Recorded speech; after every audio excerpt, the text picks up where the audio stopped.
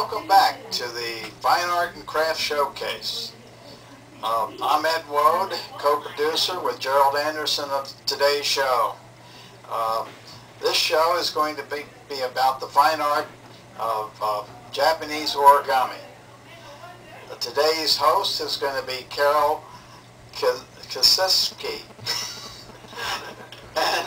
and the guest is going to be Michael Sanders. Your last name? That's Carolyn Kasiski, but I just go by Carolyn, that's all right. Welcome back. We hope you enjoy this segment of origami. I've got Michael Sanders on, and for once a guy that's showing us some origami. Guys do different things, so I think you'll enjoy. He knows what he's doing. What are you going to be making today? Well, some of my favorite origami models are out of money, because money happens to be paper that usually you're carrying around with you unless you're extremely poor. So I'm going to kind of show off some of my favorite models here. This one here is a flower in a pot designed by Herman Lau, and that's folded from $1 bill. Okay, and Herman Lau lives in Sacramento, and he designed that, and it makes a great tip at restaurants. You usually get good service if you're a repeat customer. This one is a very famous design. It's the Star of David. And this one is designed by a friend of mine in Hawaii. Ron Park designed this koi fish off of one piece of paper. And he was sitting in a noodle restaurant and saw a painting of a koi on the wall and just got inspired to fold a koi fish out of it. And then this here happens to be the bottom of a Coke bottle. It's a nice, nifty little container. I think some people in Brazil, some folders in Brazil, designed that.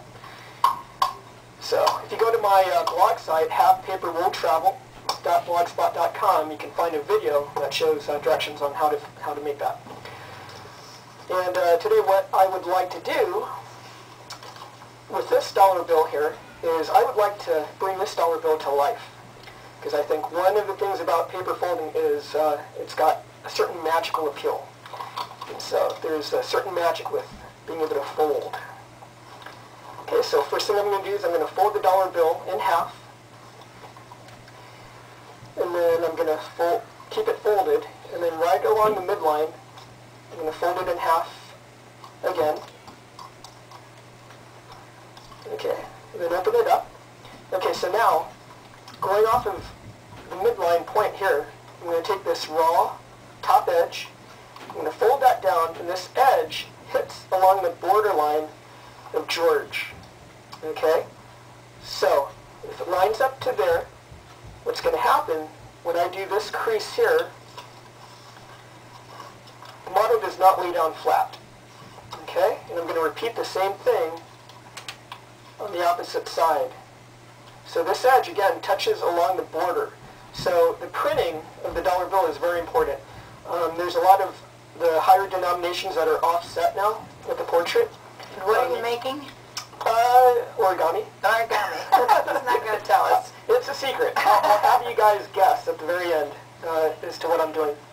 Okay, so as you can see, the two top edges are touching right along the outside edge of the border. Okay, so now what I'm going to do is I'm going to flip it over, and these little mountains on the ends, I have to actually pop that over into valleys. So what happens is this part here is going to release as I push that in, and then I close it back up. So now you can see that there are two valleys. Okay, I'm going to lay this back down on the table.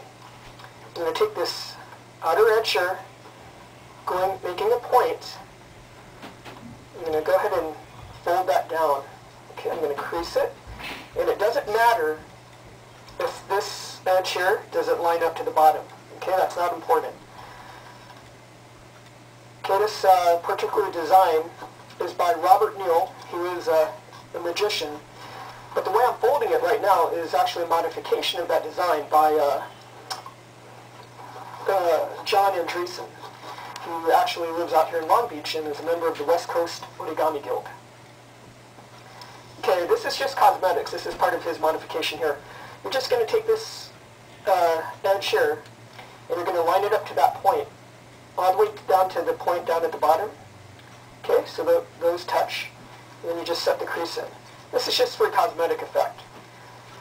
Okay, so now, working off of the midline crease, I'm going to take this, I'm going to fold that down so that this edge touches along the midline.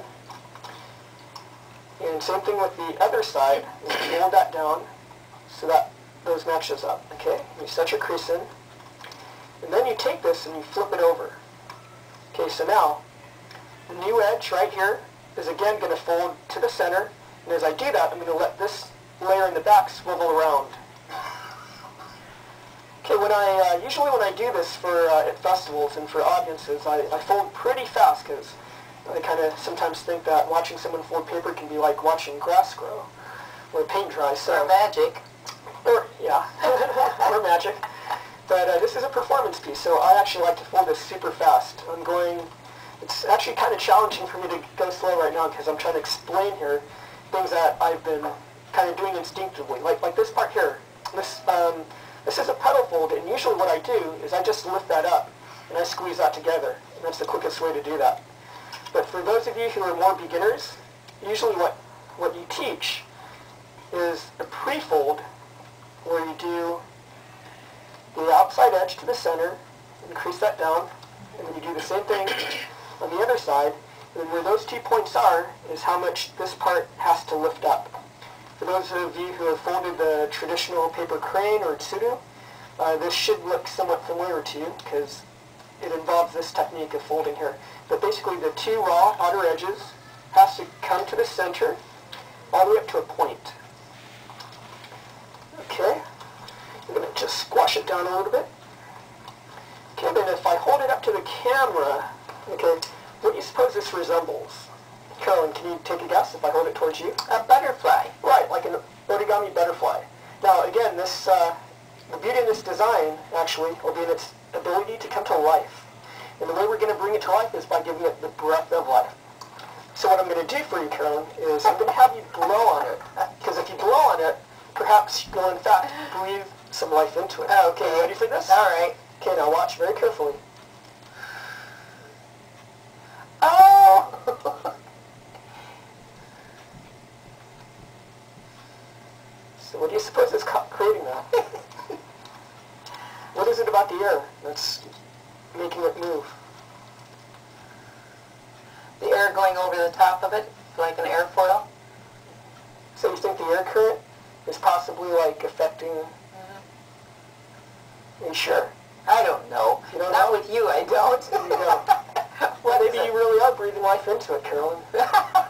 What do you think? Does anyone in the audience have a clue?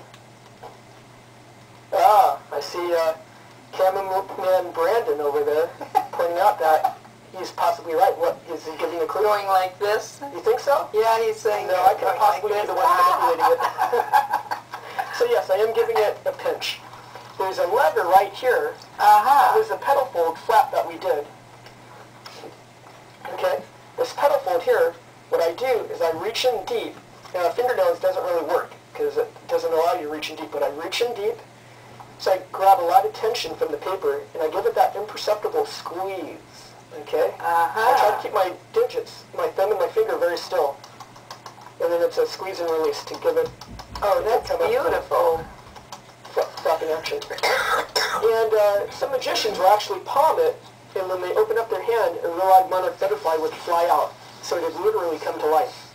And again, this is designed by a magician and paper folder named Robert Newell. And this particular design is a modification by Robert Lang, not Robert Lang, John Andreessen. Okay, and he's a member of the West Coast Origami Guild, one of your friends and one of my friends. And he gave me permission to teach that today. Another design by Robert Newell, the magician, is this one here. Oh my goodness, this guy's pretty squashed up. He's been in my pocket for a long time. Okay, but I'm going to hold it up to the camera. Can you show that one also? Yeah. Okay, what does this look like? Can you see it in the camera, Carolyn? It just looks like a post with... Well, this like is something. Well, it's a magic hat. You see it? Magic hat. Yeah, magic hat. Now watch. Abracadabra and hocus pocus and... Oh, that's so cute. Yeah, it's a nice little party trick. So it's got this spring mechanism in the back. You palm it, and then squeeze and release, and then he pops up. That's darling. Yeah, so those are a couple of my favorite. Can you show us how to do that one? This one would take a little bit longer, a little bit more involved, so I don't think we have time for that one today.